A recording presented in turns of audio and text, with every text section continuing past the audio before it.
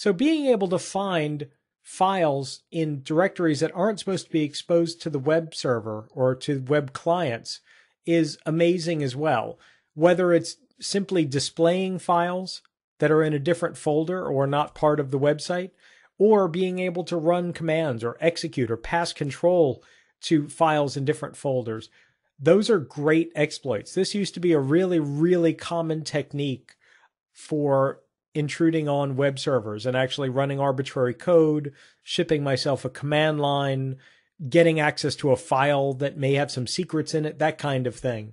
So examples of this are right there, example.com // where essentially that command passed into a web server that's not protected against this type of attack will back up all the way to the root directory and then go off the root directory to a directory called Windows and run command.exe, and I can throw whatever parameters I want on there. That's really amazing stuff because I shouldn't be able to, from a web client, get to Windows, first of all, or run command.exe. But if the web server is not hardened against this type of directory traversal attack, it's vulnerable. Some servers are hardened against this attack by looking for the /.. which in the second sub-bullet there you can see that these % characters are actually the escape codes for /.. It's the same URL, except with these /.. hidden a little bit, where the web server will actually understand that and give us the same command prompt, but maybe a filter on the front end actually doesn't catch that. And then also on Unix side, there's plenty of examples of the same thing, except Unix uses a / instead of a \. That's not really protection, that's just a context switch between Unix and Windows.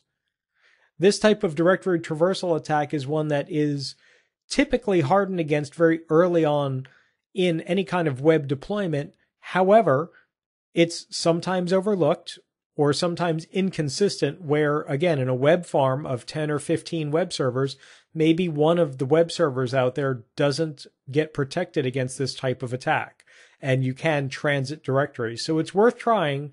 It's worth trying quite a bit, in fact, to see if it's going to work. Not quite as catastrophic, but can have some unintended benefits to an ethical hacker, is being able to enumerate the contents of a directory on a web server. Oftentimes, an administrator forgets to turn off directory server listing or server directory listing, and you can use one of these contexts listed here to actually list the files in a folder on a web server. This doesn't mean you can get outside of the web root on the server. It just means that you could maybe, instead of going to an HTML or some type of dynamically built page, you can actually go and list the files there and select which ones you're going to use. Again, it doesn't necessarily mean that it's a compromise. It's not always a flaw. There are many web servers out there that intentionally allow this to be in place so that clients can browse through and look for, let's say, files or images or different types of assets, kind of like an FTP server or a file server of some type, except just slightly different implementation. What I use this for typically is for footprinting a server. I'll look for files that I should be able to see, and then potentially there's files in there that I shouldn't be able to see. I'll certainly pull every file back to my client and examine it in some detail if I don't think this directory listing should be enabled. You've probably seen this image before. Every once in a while you'll see it either internally or on the web. This IIS-7 really pretty bitmap. Well, what it means is that an administrator has installed Internet Information Services version 7 on this server and not configured it, not done anything with it. This is the default installation of IIS. Well, you might think to yourself that just means that nobody's using it, or that just means that the admin hasn't gotten around to tweaking it. There's probably not any security vulnerabilities here. Wrong. It means that the default code for IIS has been installed, and you now have access because you now know all of the default code that's installed in IIS by default. So you can examine that on your local installation. You can look for known vulnerabilities. What this tells you is that you can actually ascertain the exact state of IIS because you see this bitmap. That doesn't sound like much on the surface, but when you actually take a look behind it, the sample code that gets installed, the services that are enabled by default and so forth, all right there for the exploits. Just need to start looking them up and mapping the known exploits to the potential for what type of attack you're trying to conduct. And you may have seen this kind of error before when you happen into a website. This error actually came from a live website, and what happened was I simply went to the root of the website and it had an error. And instead of just saying, I've got an error, come back later, well, this website actually gave me an enormous amount of information, including path names, including file names, including configuration information, probably information users like me that are outside the firewall, that are unauthenticated, that are anonymous, should not have. It essentially footprints the entire server and configuration for me without me having to do anything at all. In fact, I'd put in zero effort and I footprinted the web server. So this is not something that happens by default. It's oftentimes something that a web developer has enabled or configured and simply forgets to turn off or forgets to change or forgets to limit to inside the firewall rather than outside.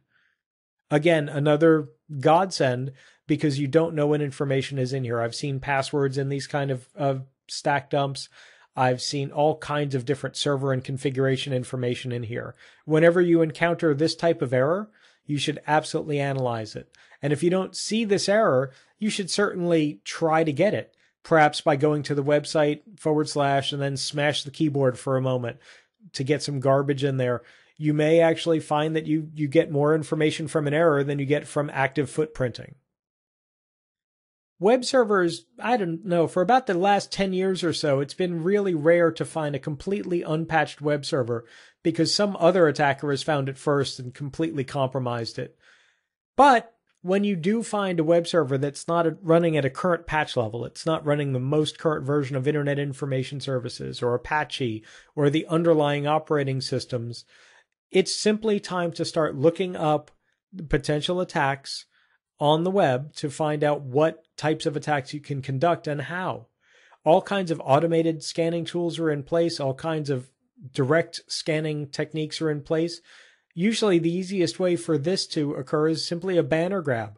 A banner grab on a web server is the easiest way to find out what versions of a few different components it's running and then start mapping your attack that way. The other interesting aspect here is kind of this middle bullet, which if you don't see a lot of updates going on, you may actually understand that there's probably other things that are potentially vulnerable on this server. So if it's a web server running IIS 7, and as you footprint it, you find out that it's unpatched, IIS is unpatched, well, probably the underlying operating system is unpatched. Maybe you can actually remote into it. Maybe you can get an IPC dollar connection to it and start enumerating shares on it because it is a server. That kind of thing. It just really depends on the attack you're conducting as to whether you're going to go that far. If you're limited in scope to just attacking web or just footprinting web servers, that's cool. Stay within that boundary.